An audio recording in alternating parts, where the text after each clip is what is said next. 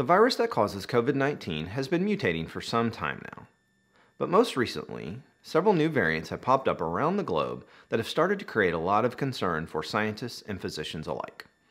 Hi, I'm Dr. Lewis Grin, board-certified family medicine physician, and in today's video, we're going to talk about these new variants, what they mean to the new vaccines that have recently been released and how effective they might be against these new variants, and what it means for you as you decide whether or not to take the vaccine and how it might protect you. All right, let's get started.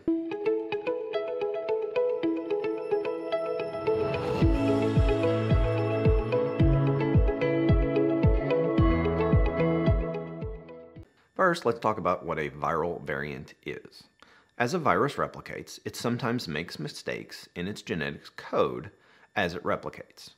Many times these mistakes are found and corrected before the virus finishes replicating. However, sometimes these mistakes are missed and they end up being encoded in the final virus particle. Sometimes these mutations create an advantage to the new virus.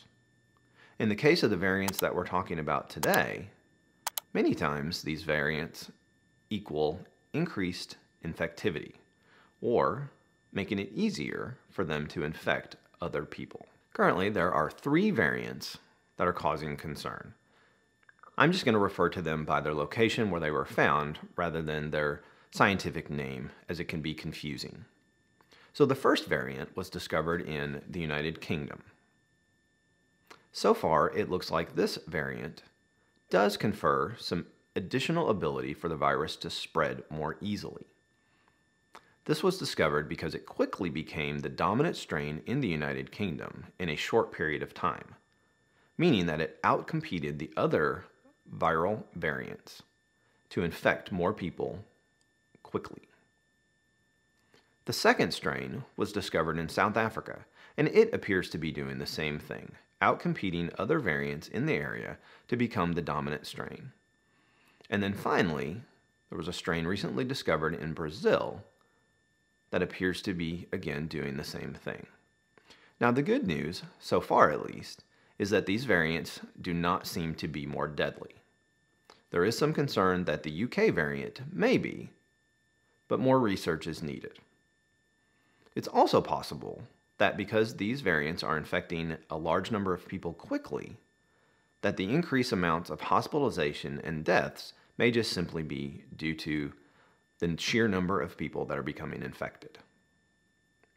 Now, why are scientists and physicians concerned about this if so far all we're seeing is an increase in infectivity?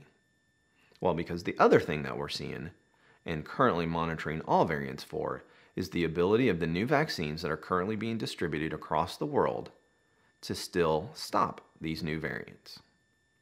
So far, the good news about the UK variant is that the 2 main vaccines currently being administered, both the Pfizer and Moderna vaccines, appear to be unaffected by this new variant. In laboratory studies, they show the same level of effectiveness as they do against the other variants that have been in place for many months now. Now, the concerning thing about the South African variant, at least in the Moderna data that's been shared so far, is there is approximately a 6-fold decrease in the ability of those individuals who have had the Moderna vaccine to mount an antibody response. Now, don't give up on the Moderna vaccine just yet, and likely the same thing with Pfizer as well, because remember, the vaccines from both Pfizer and Moderna were highly efficacious, creating large amounts of antibody response. So, while a 6-fold decrease in antibody response sounds concerning, it's still more than is needed to neutralize the virus. So therefore, we still feel like the Pfizer and Moderna vaccines are still efficacious against the new variants. However, out of an abundance of caution, both manufacturers have started to work on updates to their vaccine in order to be more effective against these new variants as well as variants that may come in the future. Moderna has said that they are testing 2 strategies for their vaccine. First, they're going to test a booster shot of the currently available vaccine, as well as developing a new version of their vaccine that works more effectively against the new variants. The nice thing about the current mRNA vaccines is that they can be updated rather quickly, in a matter of weeks actually. So, while these vaccines may not work as well against variants such as the South African variant, they do still work. So, what does it mean when it comes for your turn to get the vaccine? It means you should still get it.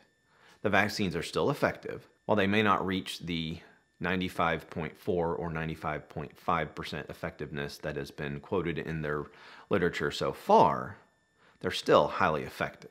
Even the new vaccines that are coming out soon, both one by Novavax as well as Johnson & Johnson, which did include persons in locations where the new variants are spreading and unfortunately did show a little bit decreased efficacy, were still more efficacious than what we would originally have expected for any of our COVID-19 vaccines. If you remember, going back to the beginning of the vaccine development, most scientists were hoping for just a greater than 50% effectiveness. We're seeing effectiveness in the 60s, 70s, 80s, and 90%. No one could have fathomed that we would have vaccines this efficacious on the first go-round. So while the vaccines may not be as effective, they are still considered effective and able to neutralize the virus. The other reason it's important for people to continue to get the vaccines is we don't want new variants developed either. And the way new variants develop and spread is by individuals being susceptible to the virus. By getting the vaccine, continuing to wear your mask, keep your distance, and washing your hands, we can prevent the spread of the virus and prevent the creation of new viral variants. Alright, that's all I have for you today. I hope you've enjoyed the video and found it informative. If you did, please consider hitting that like button. It helps other people see this video. Please also consider subscribing to my channel and leaving me a comment down below, letting me know what you think about the new variants and whether or not you're going to get the vaccine when it's your turn. And remember, as always, be safe out there.